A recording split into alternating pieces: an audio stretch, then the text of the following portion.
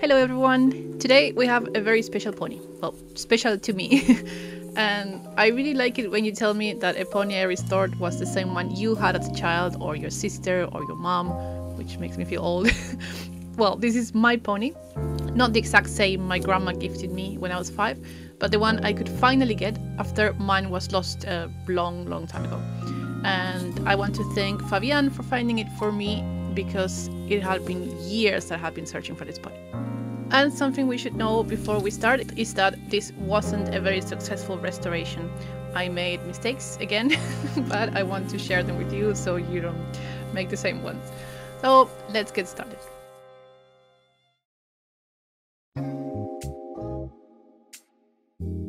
First thing we're going to do is remove the head, which was quite easy, luckily, and now it's time to remove the hair.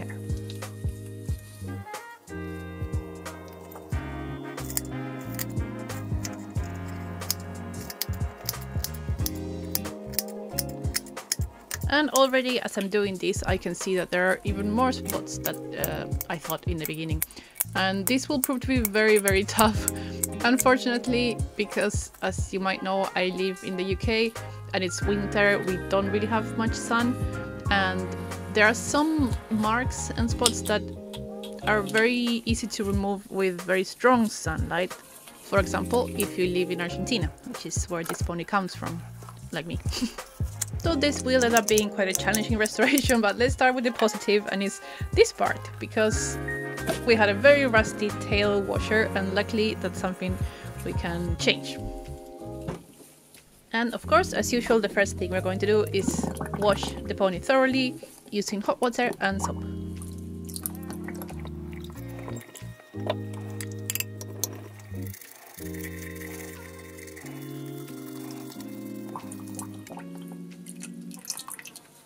And after the pony has been soaking for a while, it becomes easier to remove the rest of the hair.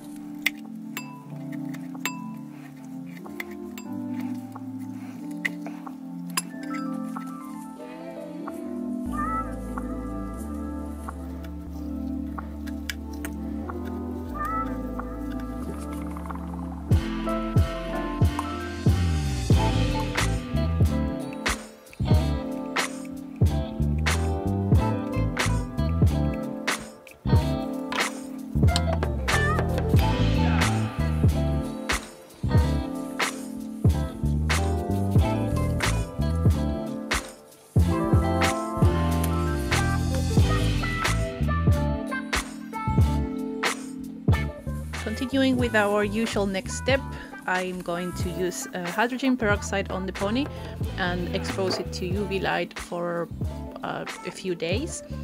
Normally this works really well. The peroxide kind of breaks down any biological materials like fungi or mold, but in this case these marks are I'm actually not sure what they are, and as you will see, spoiler alert, it's not going to work very well, but let's do it anyway. Ta-da! The color is much better, it's brighter, it's more intense, the marks are also brighter, more intense. But anyway, we'll see what we do with this. Let's start by filling in these little holes. And my idea was to use Milliput to fill them in and then paint them with acrylic paint.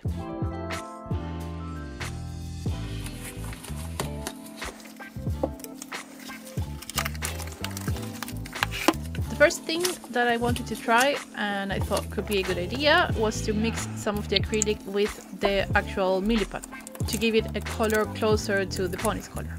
But as you can already see, for some reason the pigment didn't really stick with the Milliput, and the paint just broke away and stuck to my gloves and to the paper instead of staying with the paste.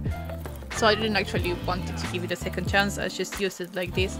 And I think it might have to do with the neon colors, because I always use this brand and it always works really well, has really good coverage, but in this case the neon, I could never get a proper consistency in any brand.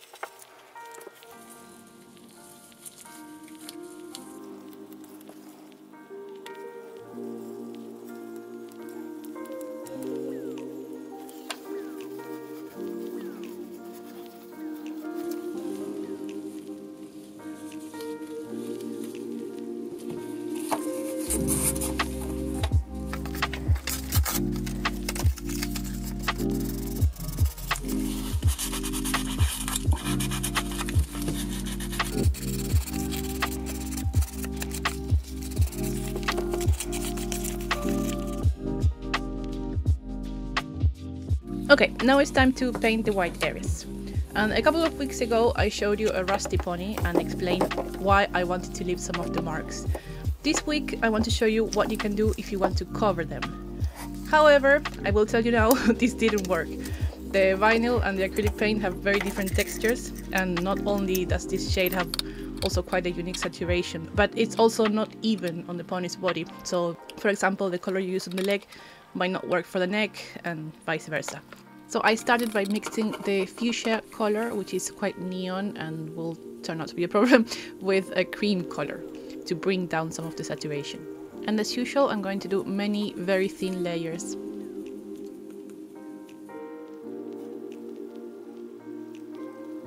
And this is where the big problems started, and then they never ended. And the biggest one, I think, in this case was overpainting. I was trying to cover as much of the surface around the Milliput as I could, so it wouldn't be like an obvious transition. But because the texture is so different with the paint, as you will see later, the result wasn't very good.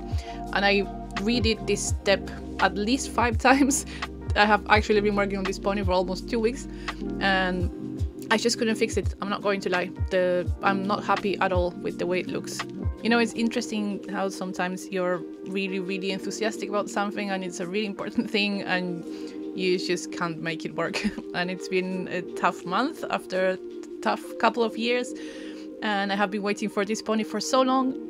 So it's quite disappointing that I didn't get the result I wanted. But I try to see it as a learning process.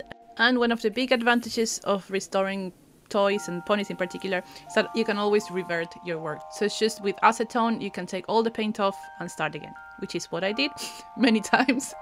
But actually this is the result that I like the most in the end. So I'm showing you where I ended my first process. So just to make it clear, I usually prefer to leave the marks on the pony, the ones that can be removed with peroxide, but as I said, I wanted to show you what happens if you paint on them. So you have both options. And this is the result of the repaint. The different areas of the pony have different types of decoloration, so it doesn't work too well. But if you have a different shade and if it's a little more even, then you should get a good result by doing multiple layers, multiple thin layers. So let's move on to a more familiar area, the rehair. And this Masquerade, because it's an Argentinian variant, it looks very different from the Hong Kong, Europe and US version, and it has rainbow hair. And I'm going to be using nylon hair in 3 shades and my rerouting needle.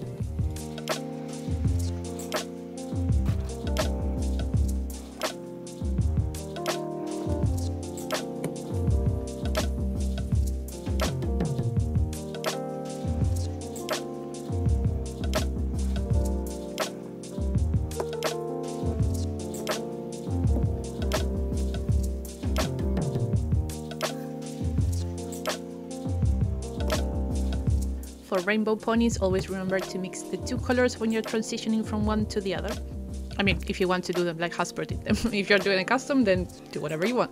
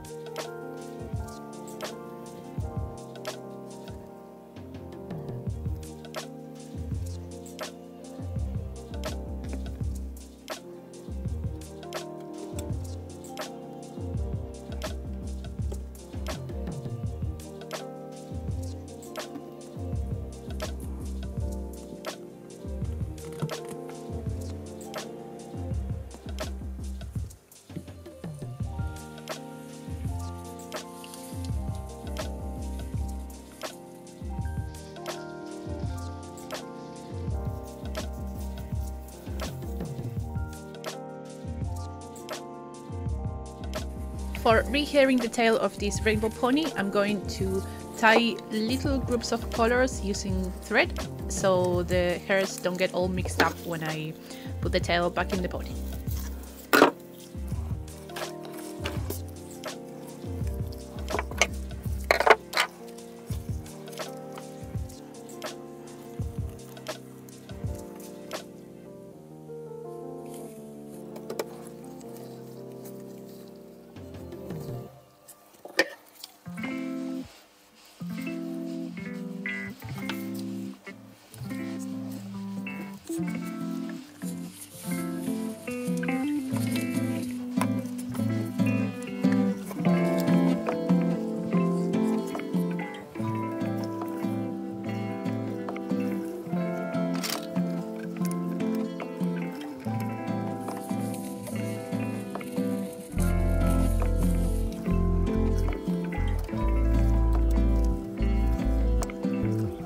tying the colors together I think works quite well to keep them separate. However, it does double the colors. So if you have any tips for how to make the two strands of the same color appear together in the tail, I would love to know. So please, if you do, feel free to share it with me.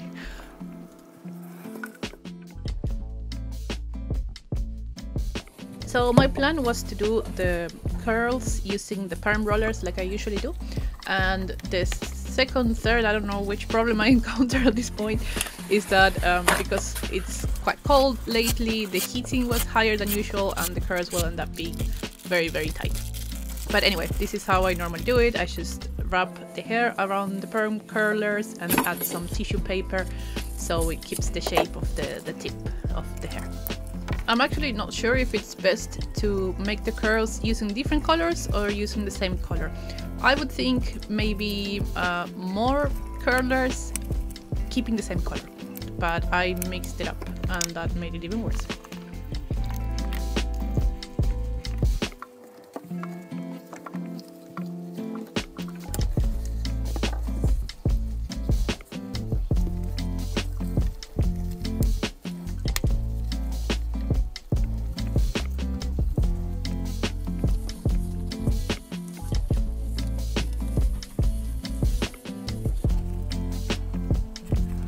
After you're done with the curls, just pour some boiling water and let it dry for a couple of days. And if you don't want them to be too tight, then you can just use hot water or let it dry for less days.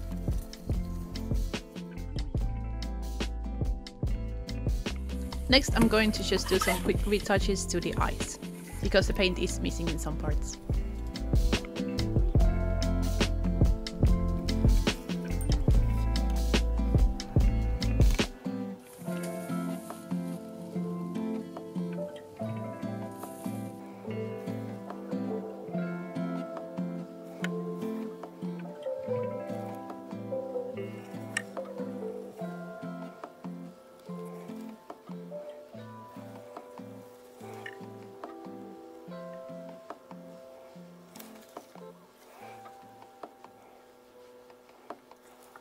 And because by this point I had already seen the results of my curling efforts, I went to the craft shop and I bought this nice ribbon, because My Little Pony used to come with ribbons, and this way it might distract from the mess of the hair.